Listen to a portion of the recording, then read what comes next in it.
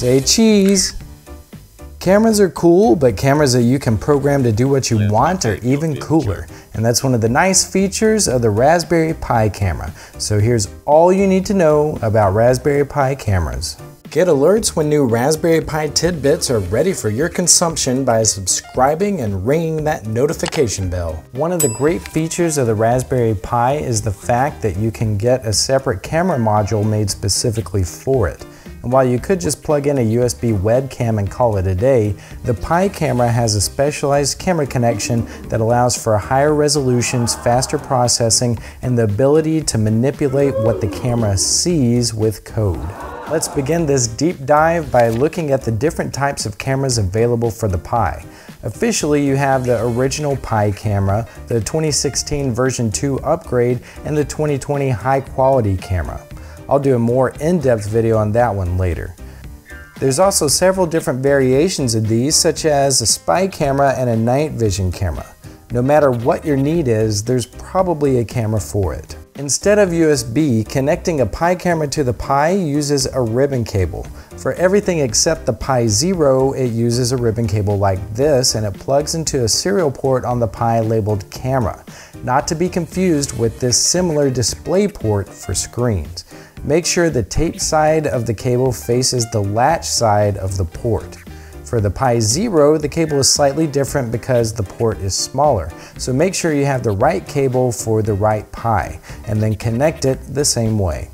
The cameras aren't hot swappable, meaning that in order for it to recognize the camera, it has to be plugged in before the Pi is powered on. When your Pi boots up to the desktop, you will need to enable the camera, so go to the menu, Preferences, Raspberry Pi Configuration, and then click on the Interfaces tab and enable the camera interface. Once you click OK, you'll need to reboot your Pi and the camera will be enabled. The easiest way to get started using the camera is from the command line. Baked into the Pi, baked into the Pi, oh me. Are two programs, one called Rasperry for photos and the other called Rasperry for videos. To take a picture, type Rasperry, set the output switch, a save location, and the name including the .jpeg extension, and then hit enter. After a preview pause, you should see a full resolution photo in your specified location.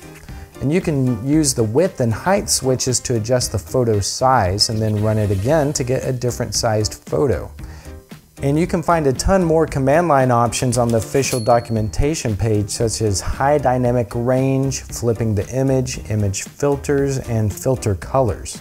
You can also capture video with your Pi camera by using the Rasperry command along with an output switch, the save location, the name of the file that you want to save it as with the .h264 extension. And then you can also put in a time limit switch that is in milliseconds. So for instance, this is going to be a 5-second video. And this is what it looks like. The files can be played using the pre-installed VLC media player. By default, the resolution is 1920 by 1080, but again, you can use command line switches, which you can find at this page, to customize the output. So this is going to be a recording at 1080 by 720 at 90 frames per second.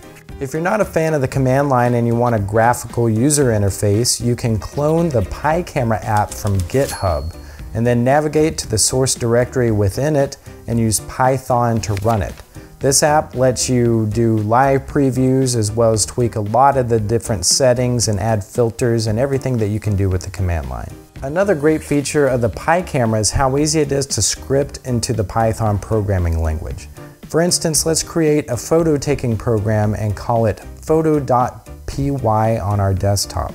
Start by importing the required Pi Camera and Sleep libraries, and then make a Pi Camera variable. To take a picture, what we can do is start the camera preview, pause for 5 seconds, and then save the image to the desktop, and then finally end the camera preview.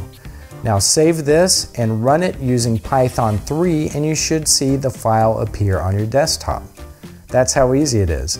So next, let's create a program for doing this for videos. Let's just copy our photo script and rename it as video.py. remove the references to taking a picture, and then add a start recording command and the save location above the sleep command, and then a stop recording command after the sleep command. This will create a recording for 5 seconds and then save it to your desktop. Now let's save this and run it. And after about 5 seconds, you should see the file on your desktop. So there you have the very basic overview of how to get started using the Raspberry Pi camera. And there's a lot more cool things that you can do with the Pi camera that I've already covered or will cover in future videos. What's your favorite use of the Pi camera? Just let me know in the comments below. You can click here to watch more videos like this, and please be sure to support me by liking, subscribing, and sharing with all your friends. Until next time, keep tinkering.